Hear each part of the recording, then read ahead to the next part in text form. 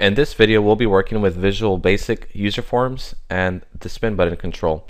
To get started, go ahead and open up a brand new workbook in Microsoft Excel, either 2007 or 10, and go to your Developers tab. Select Visual Basic. The first thing that we're going to do is add a user form. So go on and select the drop-down arrow and click User Form.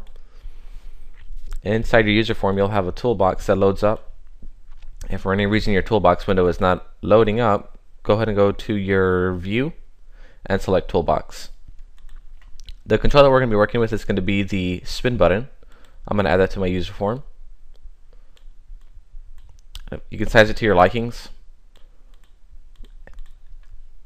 And whenever you have it set to your preference, then go ahead and add a text box. And the first thing that we're going to do on the spin button is select it, and we're going to look at our properties. If for any reason your properties window is not showing up, select View, do Property Windows. Now on the spin button control, you're going to notice there's a min and a max. We can do 0 through 100, or let's just change 0 to 50. And what you want to do is set an initial value. The initial value, let's just say we want it halfway. We'll put it at 25. And then on the spin button, double click that. It should take you to spin button 1 underscore change. Let's just do text box 1 dot text is equal to, and then we'll do the spin button 1 dot value. So if we were to play this right now and we move through the arrows, the text box changes. I'm actually going to want the spin button to be bigger. There. Now if you notice, so when we do play it, text box originates as starts off as being blank, and if to change that, go double click your user form anywhere with the exception of a control, and you'll go to this user form.click. But what you want to do is go to user form. On the right, the procedures, you want to go to the load. In Visual Basic, for access, that's going to be initialize.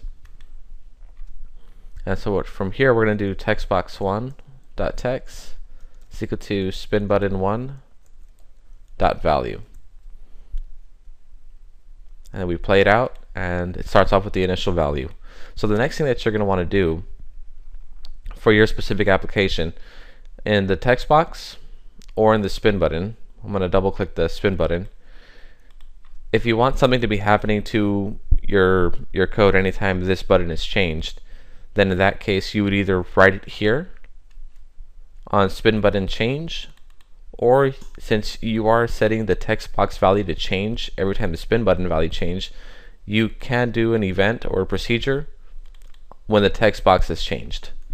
So anytime the message box is changed, you can do, let's say, message box hello and text box 1 dot text. So if we play this, we're going to get the initial pop-up of hello 25 because the text box is changing, but now every time you change it, that value changes. Just to go one step further, I'm going to take off the text box change. You could always do something with your workbook, like sheet 1 dot rows, and you can do spin button 1 dot value, do a colon, and again spin button 1 dot value dot select. And this should select the row for us. Let me play this out. There you go, 24, 23, 22, and it'll select the row in the background that we have selected. We should get an error though. Yeah, that's what I was thinking. We should get an error once we get to 0. So you just want to put in an if statement here, where as long as the value is greater than 1, to go on and select the row. I hope you guys enjoyed this video. Thank you for watching.